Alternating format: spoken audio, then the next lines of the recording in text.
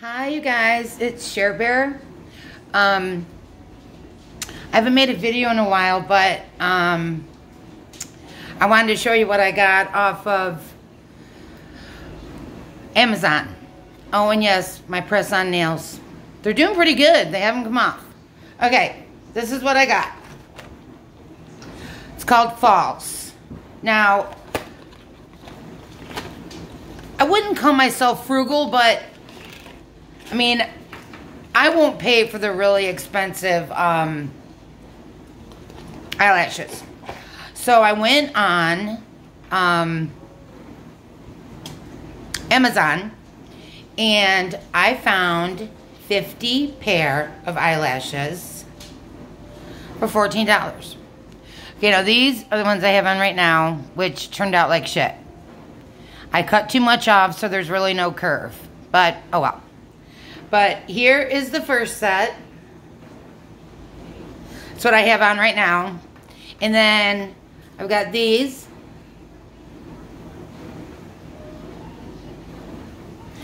And then these are going to be fun. And these are my favorite because they're wispy and they look the most real. The most real on me is what I'm trying to say. And then these are going to be fun, but they're a little too long. Let's say these are them. And they're called, okay, here's what it says on the box. It says, handmade, fashion, natural, soft, comfortable. 50 pairs, 5 styles. False, F-A-L-S-E eyelash. And I got them on Amazon and they came 2 days. They came 2 days in 2 days. What else can I say?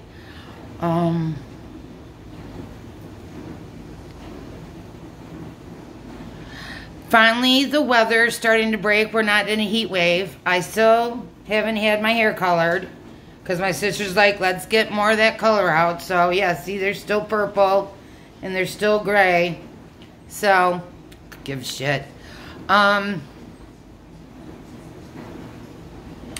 But, yeah, I hope everybody's staying safe and wearing your masks and your, you know, staying safe, being smart. And everybody just have a great day. And let me know in the comments what your favorite lash are. And is there really a difference in a more expensive?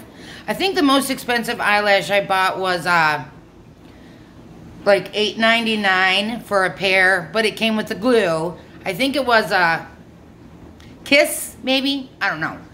But let me know. And just so you know, I am a Duo girl glue. Duo is the best, I think. But yeah, let me know what kind of eyelashes you think are the best and most comfortable and most natural looking. And I know these look like shit, but on a scale from 1 to 5, tell me what you think. Oh yeah, see how there's no curve in that one.